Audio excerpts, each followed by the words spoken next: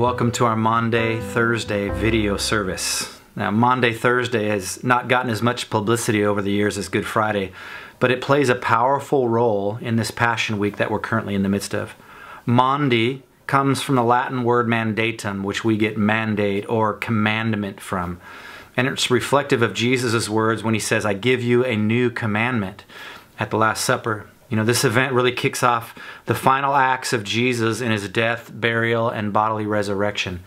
And it's really the beginning of the end for Jesus. It's tonight when we remember and we celebrate Jesus washing the disciples' feet at the Last Supper in the upper room and eating that meal with him, and the beginning of the betrayal of Jesus by Judas as he leaves to go and get paid.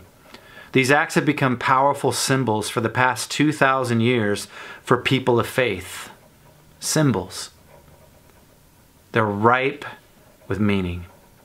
You know, we have some new emerging symbols in this season of coronavirus. You know, these used to represent hospitals and doctors and surgery centers, and now they represent attire to go to the grocery store. Earlier this week, I had to run to get some essentials at the grocery store, and everybody around me pretty much was wearing one of these masks, and of course now I've joined them and I'm wearing them, but they're all over grocery stores. You know, our new heroes, they should have been all along, but our new heroes are scientists and doctors and politicians who are really fighting for our fellow people.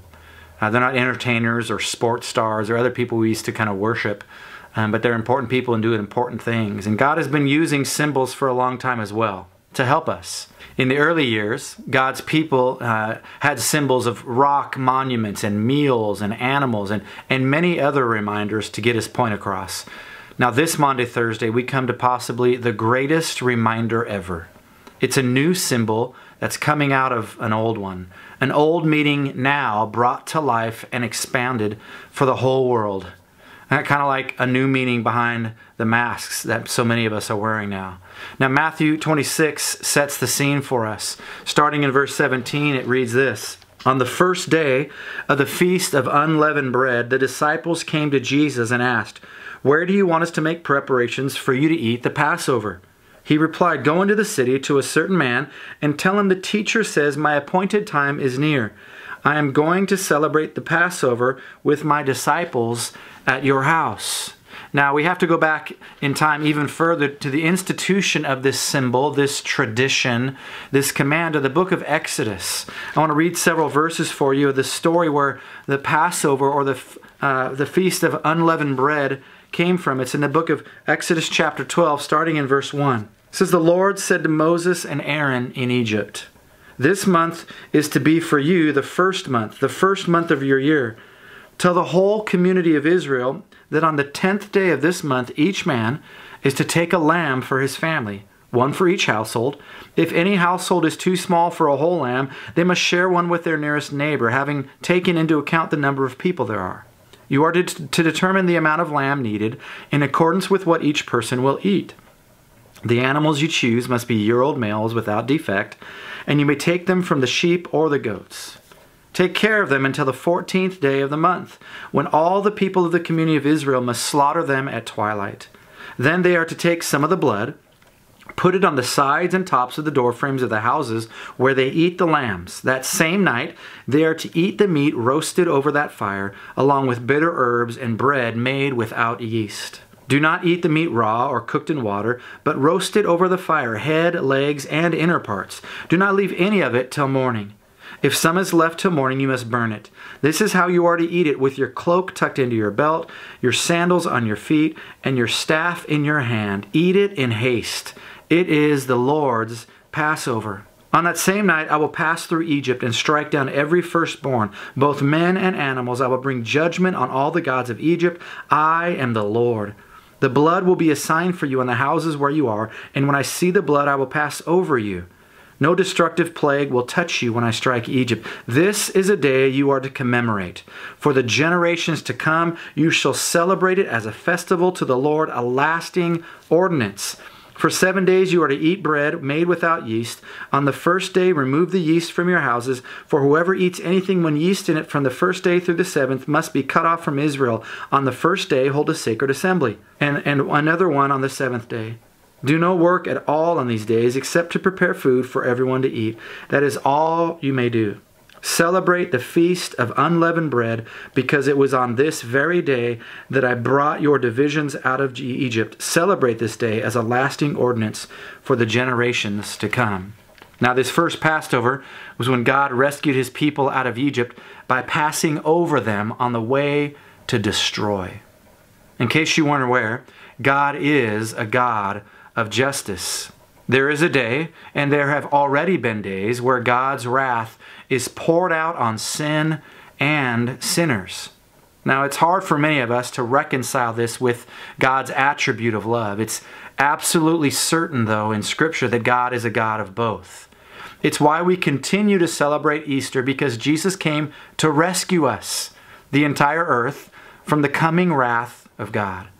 So they ate the meal in high expectation and with great obedience, because they knew that it was coming quickly. For the nation of Israel in Exodus chapter 12, they knew that God's deliverance was coming that night, as God was going to deliver justice to Egypt.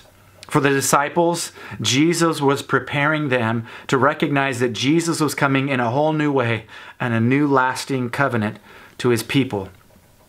Do you ever fall into the trap of thinking that God isn't coming? He really isn't going to come through for you or for us. Our expectation begins to fade.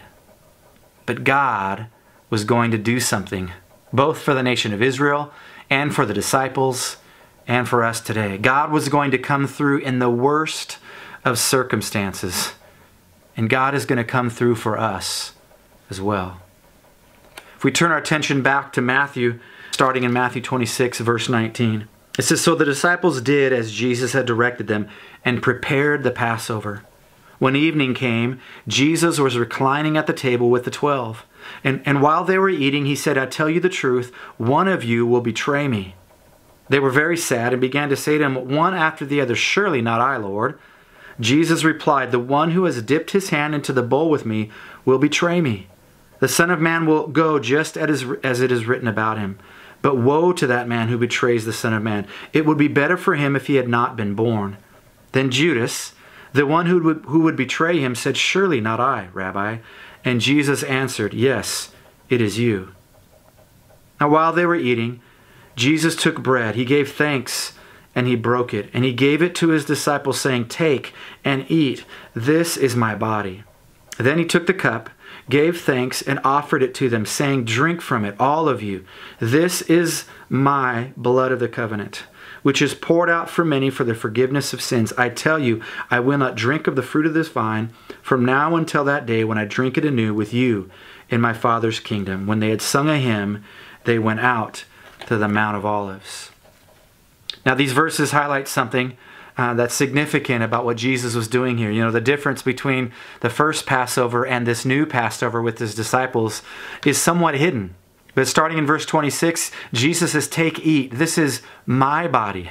This is not the body of a lamb anymore. Jesus was instituting something for you and for me, along with his disciples. In verse 28, it says, For this is my blood.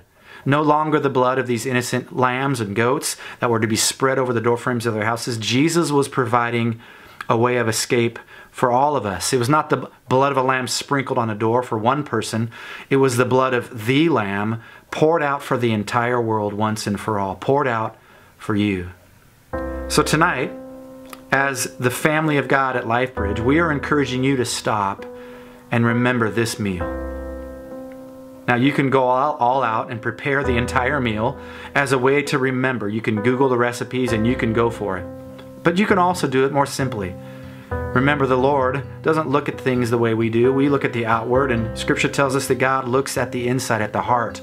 And that's what's the most important. So we eat to remember. We remember what God has done for his people in the past. We remember what God is doing for his people and all people in the world today. We also remember that God is doing something for us in the future as well. That's why he includes this invitation to eat with him at this meal in eternity one day, in its fullness. But did you miss it? It's not just the what Jesus did at this meal.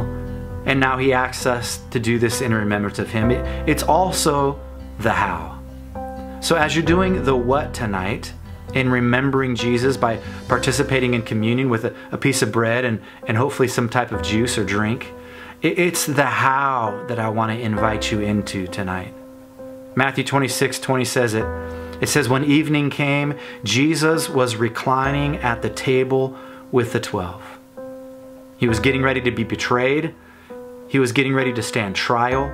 He was getting ready to be beaten and mocked and abandoned and crucified, all within a few short hours. And he was reclining. No, he wasn't pacing. He wasn't stressing. He wasn't thinking and overthinking. He wasn't just praying, although he was going to be doing that in the garden shortly. Jesus was reclining at the table with his friends and with his betrayer. Don't overlook this. Jesus wasn't a superhuman. He was 100% man. But he had a deep trust in his humanness in his Father that led him to have the ability to recline in this most desperate and dramatic of moments. I want to extend to you an invitation tonight, whether you're alone or with a loved one or with a family. I want to extend an invitation for you to recline. Not in the what you're doing, but in the how you're doing it. My prayer is that God will lead you to recline in this season of coronavirus, in this season of uncertainty, in this season of Easter, to recline with Jesus.